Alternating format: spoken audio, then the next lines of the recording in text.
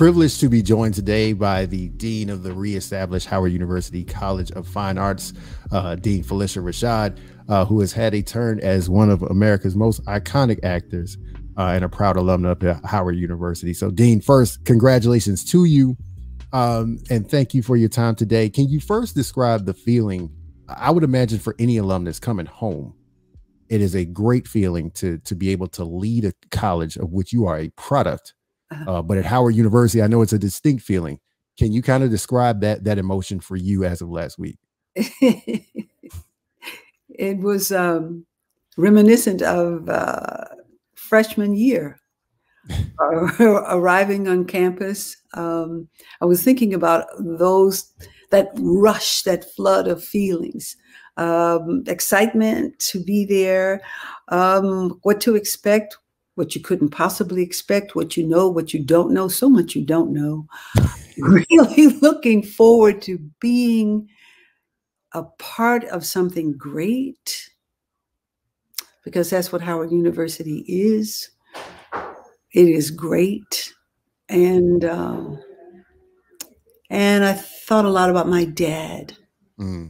My father, Dr. Andrew A. Allen, was a graduate of the 1945 class from the School of Dentistry. And he loved Howard University, as did his classmates. That class was an exceptional and extraordinary class of men. And he loved Howard University. He talked about it all the time. And in my senior year of high school, he said, "Darling, you can apply anywhere you like, but you're going to Howard." And he began to show me all these magazines, magazines about the Howard University players at the Abbey Theater in Ireland, on a visit that was sponsored by the State Department. He just let me know this was where I had to be. And he was right about that. He was so right about that. That was for you and your sister, I imagine. Right. And then, you know, our connection to Howard goes beyond that. Dr. Ronald Gray, who was also a graduate of the College of Dentistry, is married to my cousin Vivian, and two of their daughters are graduates of Howard University's College of Dentistry. So it's a family affair. How did the conversation get started with this particular executive role for you? I think there are theories of how it happens, but how does that work with someone like you, who, to put it candidly, you don't really need it. you may love the opportunity, but it's not needed. So how does that conversation, negotiation start for you? Well, there was the idea of it, first of all, which was something that was beyond my thinking. I've been returning to Howard periodically over the years to offer classes in acting, master classes, or, you know, work with students, or to answer questions or just speak. And but it never occurred to me to have a role beyond that. Although I did serve 2 terms as a trustee. Right.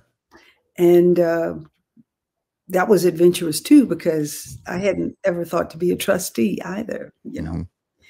So these opportunities present themselves, and it's like, do you take hold of that opportunity or not? You know, what do you do?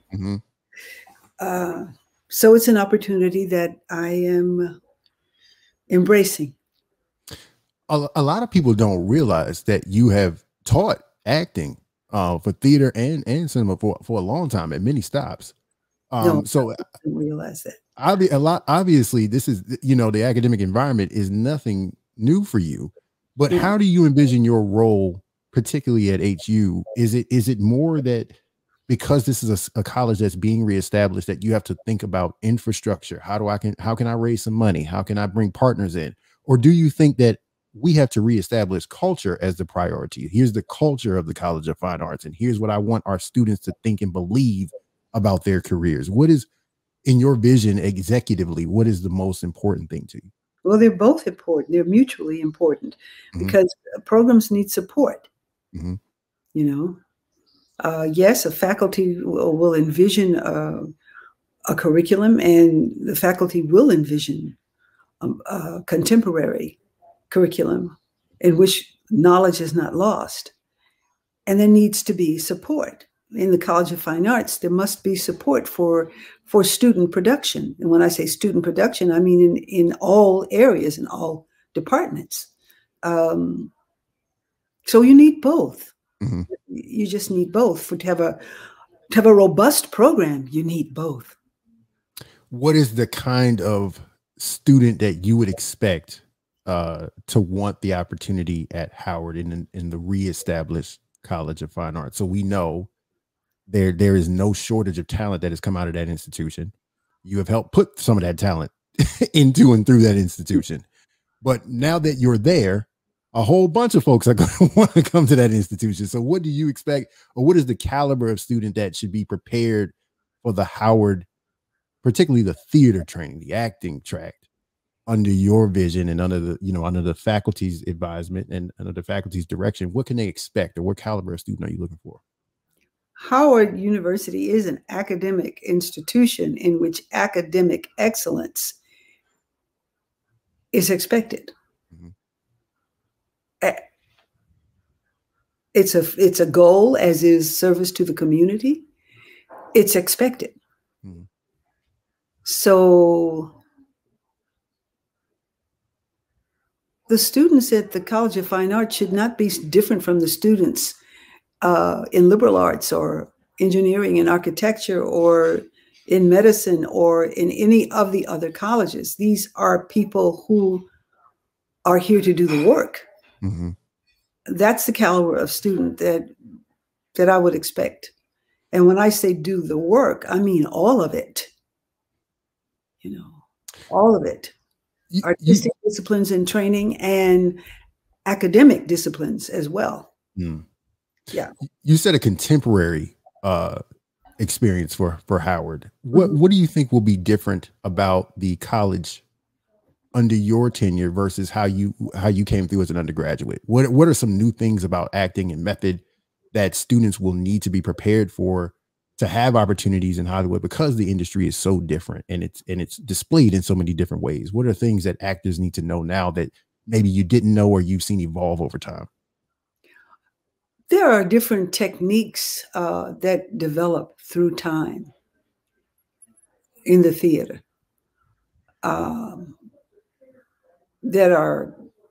that many students don't know anything about and aren't taught in all colleges. And yet they provide a very vibrant experience and extraordinary development for artists who embrace them. There are contemporary approaches to music, mm-hmm. and to visual arts as well, still retaining the knowledge from hundreds of years ago. So what that is going to look like, well, I need to talk to the faculty first. Mm. This is collaborative work. This is not something I do on my own. This is in collaboration with the faculty. I'm looking forward to the faculty feeling empowered to do this because they can, right? Because they want to, and they really do. Oh yeah, they do. What is it about teaching and helping younger actors kind of discover their talent, discover their niche? What is it about that excites you? And more particularly, what is it that excites you at a campus level? Because you've been doing this, and so it's an extension of that. What excites you most about that? The truth of the matter is, every time I teach a course, I feel like I learn more than I teach. Mm. Students are great teachers. And students who are really committed to the work are the best teachers of all. Mm. When you think about your career, um, you've been so good to the point that people identify you more with characters or a character, which I think we don't have to say, but people identify you with the work that you've done.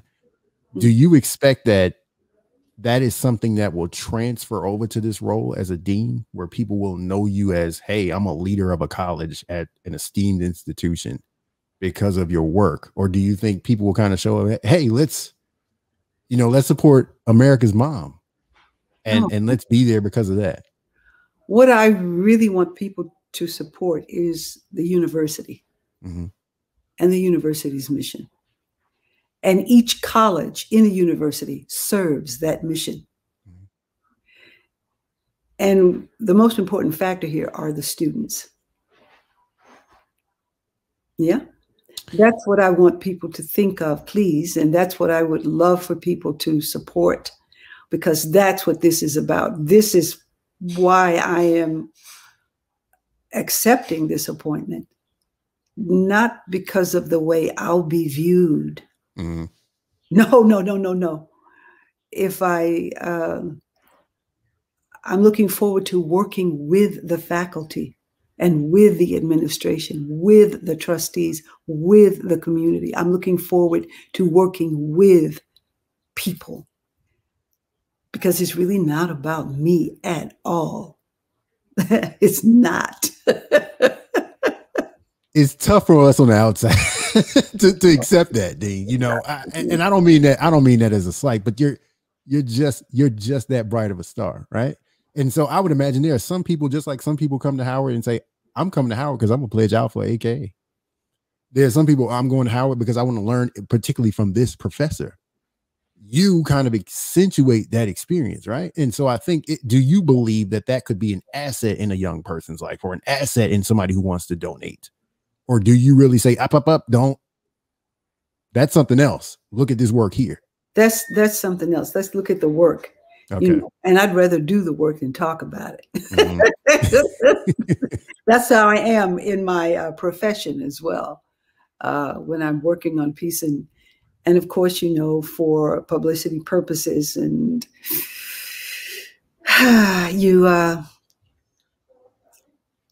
for promotional purposes, you grant interviews, but it's always much more exciting to do the work than it is to talk about it. Well, I appreciate being one of those interviews. I would say in your life and in your career, you've had HBCU culture woven so richly through it, even in your work. When we think about Hillman, when we think about, a different world, when we think about, the way that you even extended yourself as a teacher and professor at your alma mater, when we think about the work your sister has done, how intentional have you and your family been in saying, we will directly and indirectly talk about HBCUs over and over and over again? And why was that the case? We never made that our conversation, but I'll tell you what was the conversation. You're going to college and you're going to graduate. From the time we were very little. My first college experience was actually in kindergarten, because the kindergarten that I attended was at Texas Southern University. Texas Southern University was in the heart of the community in which I lived. All right, there was that. Then my parents and their siblings educated at HBCUs, all of them. Okay. So it's a culture in which I grew. In Houston, Texas, at the time that I was growing up, one of the greatest events happened every Saturday night at Jefferson Stadium. There were college football games. We watched Texas Southern play against Alcorn, play against Grambling, play against Southern, Bishop. And it was a real cultural event. You were always immersed in HBCUs. As a high school student in Houston, Texas, there was what was called the forensic tournament that happened on the campus at Texas Southern University over the course of a weekend every single year. And what happened was, all of the high schools and junior high schools came to participate, debate, monologues, one-act plays, orchestra, string ensemble, band. These are just some of the categories that we participated in. But as a high school student, it was just a flurry of excitement because now you weren't going to really be competing the way you did on a football field. Right. But you were also having a wonderful exchange with students from other schools that you wouldn't meet otherwise. Mm-hmm. And it was happening on the campus of an HBCU, which we didn't really consciously think of at the time, but it's the truth. Mm-hmm. And so, as you say, it's interwoven into the fabric of life. You grow up that way. That's how I grew. Is that the kind of experience you hope to bring to Washington, D.C. through Howard? Like a lot of youth in that area, like they could have and grow in that experience? It's there already. I don't have to bring it. Mm-hmm. It's there. Applications at Howard have been increasing every year, not because of me or any one person, but because of what the institution is. Mm-hmm. And this, I would even go so far as to say, HBCUs have this contain and have and hold and foster this kind of energy. Howard is one, and there are others. Right. And the others are great too. Mm-hmm. Well, let's end on that note. And then the final question I would ask is, obviously this does something amazing for your alma mater, and it obviously means a lot to you. But do you think that it offers an opportunity for other actors, tenured such as yourself, up and coming, however, to say, how can I find a place at an HBCU, even if I didn't attend one? Is there one for me that I can lend my talent, I can lend my connections, I can lend my philanthropic light? Do you hope that people will follow your lead and say, let me find a place at a campus like this? Truthfully, I hadn't considered that possibility. You can't be America's mama and we don't do what mama says. So I'm looking at it because I think that it's been happening over several years. And so I think when somebody like you says, I'm going to go back and help my school do this, can you think of other peers, a Tyler Perry in Atlanta? You know what I mean? A Beyonce in Houston, Texas. There are other celebrities that'll say, I'm going to put deeper roots down at an HBCU because I saw Phylicia Rashad do that.